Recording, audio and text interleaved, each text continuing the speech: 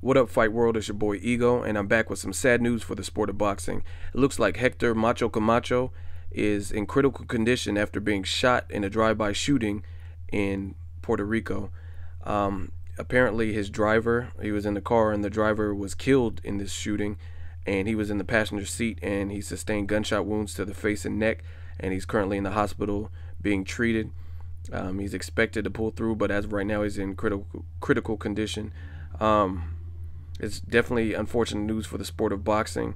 Hector Camacho is a legend. He has an outgoing personality, and he's done a lot of positive things for the sport. So make sure you leave a comment, send positive thoughts his way, and wish him a speedy recovery, and keep him in your prayers. Until next video, it's Ego signing off.